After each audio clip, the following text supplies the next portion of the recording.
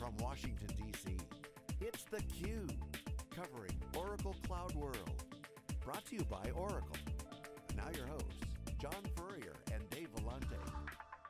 Okay, welcome back everyone. We are live here in Washington, D.C. This is theCUBE. We are in the nation's capital. I'm John Furrier with Dave Vellante co-hosting theCUBE, here covering Oracle Cloud World, but we're going to do a special CUBE segment, really Dave, because we're in the nation's capital. We're live. The government, got election year. Trump is just completely killing the Republican Party. My Twitter feed is exploding between Hillary, Bernie, feel the burn. So you got a lot of politics going on in DC, but the real politics is the cybersecurity, so let's talk about that. And two, obviously Oracle, doing an event in DC on the doorstep with another cloud event we're covering in California, the Google Developer Conference, or their user conference, Google Compute Platform. So it's a cloud war, okay? The cloud wars are here. Oracle's not even mentioned in the top three. CNBC had a chart yesterday, and they weren't even in the top three. It was Amazon, Microsoft, IBM Google. was in there. IBM was in there, yeah, I forgot about IBM. So okay, what does all this mean, right? I mean, what's your take? This industry is going through a significant transformation in the cloud, no brainer, everyone sees it. But now you're hearing things like ERP workload in the cloud, cybersecurity. What's your take? Well, everybody defines the cloud as, in Amazon's model of the cloud, which is infrastructure as a service, and obviously Amazon's done a tremendous job making infrastructure code, beautiful. Where all the action is in cloud, John, is in software. Right? Everybody's trying to become a software company, everybody's a SaaS company, everybody's doing digital. It's SaaS is where it is. Two places, SaaS and developers, yeah. Right? And that's really where a company like Oracle has a play. Oracle, SAP, Oracle responding to Workday and Salesforce obviously, but when it's easy to make fun, poke fun at Oracle, oh, old stuff, old line, lock in, blah, blah, blah. Oracle is dead serious about the cloud. They're spending a lot of money. They threw off $12.5 billion in the last 4 quarters in free cash flow, and Larry's pouring that money into cloud. People always laugh at how small the numbers are vis-a-vis Oracle's main business. When I talked to Mark Hurd on our exclusive interview, he says, John, the numbers are tiny. We're Oracle, we get this massive number. Of course we're in cloud, we're going to win cloud. But I got to ask you the question, with the narrative in the marketplace, because you and I see it, we have the data, we know the naysayers out there, there is a huge anti-Oracle crowd out there, we call the naysayers, say, oh, it's the same old message from Oracle, you're just cloud washing, we're hearing from them directly here. What's your take? I mean, is Oracle truly changing as a company from your perspective? And I have my opinion, but I want to get yours. What do you think? Well, I think there's no question, the company has to change, it has to make a major cultural shift to the cloud. I mean, Oracle are very smart people and they understand that, first of all, they can make a lot more money renting long-term than they can necessarily selling in the old perpetual license model. So that's first and foremost. Now, that transition will cause some pain financially because you go into a ratable model, but Oracle can manage through that. They got so much cash they can manage through that. So, listen, how many times have I said on theCUBE, the rich get richer. Yeah. And Oracle is amongst the richest of the rich. They know how to do acquisitions, they know how to do R&D, they know how to compete, and they have their database and license and maintenance business, which throws off tons of cash. So that's my take. John, the linchpin of all this to me is the developer community. That's your kind of wheelhouse. You see it in Silicon Valley. Yep. What are you seeing there? Well, first of all, I agree with you. Oracle is the rich, they're the rich guys on the block. Amazon's getting richer, by the way. They're not poor either, by the way. IBM's got some dough. Google's got some serious cash. So as does Microsoft. It is, as Microsoft. So those are the rich guys on the street. They're the big houses. But the developer community— the wealthiest 1%. The developers will be the swing vote in all the game, because here's what's going to happen. The developers are moving to a full stack developer model.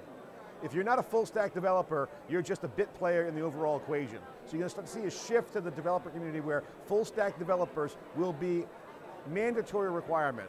I'm putting aside the designer, UX designers, I think that's a specialty in its own, full stack developer wins. The second thing that I'm seeing in Silicon Valley is, and what Oracle's tapping into, that I don't think anyone understands, is the software industry is huge.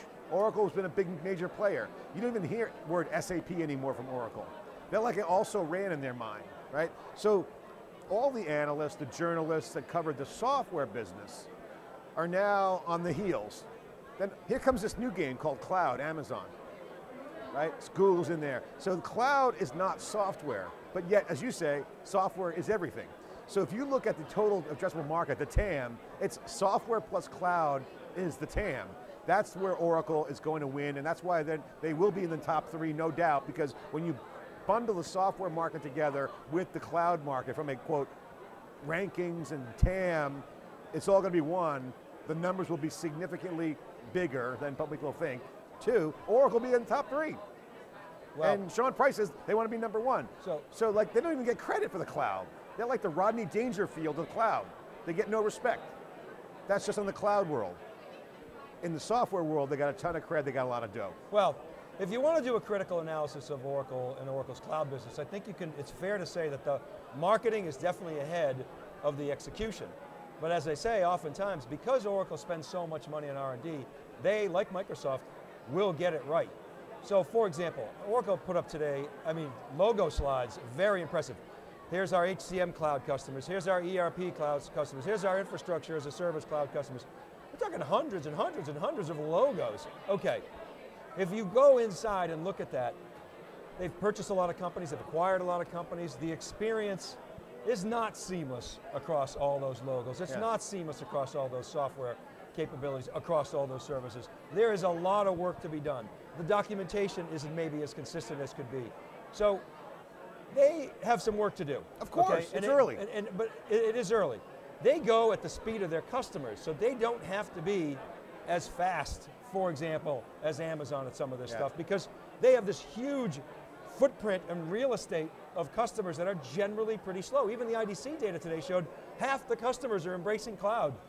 Only half, right? So it's still early. There's a lot of marketing game going on, but Dave, here's my take, right? So this came up today in the interview, and we'll tease it out. It's one of the CUBE insights that I saw today that I took away. And that is, if you want to figure out who's winners and who's the losers, because you get the same questions I do. Who should I invest in? Who's going to be the winning company? Who should I work for? Which product should I buy? Everyone is looking for some sort of indicator of who's winning. Here's my take on how you tell who's winning. The talent that they have. If you look at the talent that Oracle's putting on the board, logos, customer wins, okay, they can maybe manage that, install base. So new business. What new customers are they getting? That's one measure in my mind. 2, the talent. Whether you're an enterprise customer or a vendor or whoever, if you have talent that can execute, you're winning. It's a talent game right now, and Oracle is attracting some talent. Donatelli's over there. This guy we just interviewed from Simplicity came on. He's a tech guy. Currian lured him over. It's not just the cash that's luring them over, they got tech. So to me, that's an indicator of Oracle's momentum. They are getting the talent, and that's a lesson for all the enterprise. I think that's a huge point. The other thing too is, there are a lot of Oracle practitioners inside the Wikibon community that we talk to, and it turns out that Oracle's really good at hard problems, at the mission critical, really gnarly, nasty stuff. ERP, OLTP, hardcore database stuff. That has not moved into the Amazon cloud. Amazon making a lot of noise about Oracle running in Amazon, how they've announced the Oracle killer, their database, Aurora, et cetera, et cetera. That stuff's not moving to the AWS public cloud anytime soon. Oracle has a really strong lock on that, IBM with DB2 as well, but Oracle has a bigger footprint, bigger real estate, does a great job with security, and understands all those enterprise capabilities very well. Their customers trust them. We talk to them all the time. There's no doubt that Amazon has put Oracle on notice. And if you look at Oracle's move, I want to get your thoughts on this. Oracle is going to go blow for blow with Amazon on price. Do you agree? They're yes, kind but of I have signaling. a commentary on that. Okay, so let's analysis. So if Oracle's strategy is to go frontal competitive with Amazon on price, that means they got to get down and dirty on price and then provide the value for people not to go to Amazon. That engages Amazon directly. What's your thoughts on that competitive strategy? So Amazon's response to that, I think, is going to be, okay, fine, bring it on. We're going to be focused on our customers. We're going to move faster. We're going to deliver more services. We're going to do way more volume. We're going to have a greater operational efficiency. And ultimately, I've been arguing for a while that Amazon Web Services is very profitable. We're now seeing the numbers. Their operating margin is 28%, much, much higher, for example, than EMC's, which is in the mid to high teens. So Amazon can play that game very effectively. Where Oracle wins is up the stack in PaaS and database as a service, and obviously in applications. That's where they're going to extract their value. All right, so let's talk about value. One approach is just go fast, new product releases, good price, that's Amazon. Oracle's going to have value up the stack in the software. is there enough value for Amazon to match Oracle value for value with their growth strategy? Yeah, it's $1 trillion market. Volume? I think Amazon could be $100 billion. Volume, but profitable volume. I mean, Amazon's numbers are incredibly impressive. $8 billion, 70% growth, $1 billion storage business, 28% operating profits.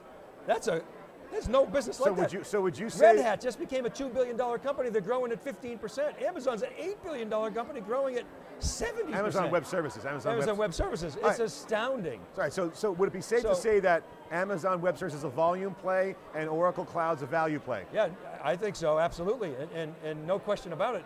And Oracle has the right strategy. Look at VMware and EMC. That is a very difficult play. They have to be an arms dealer. Look at HP.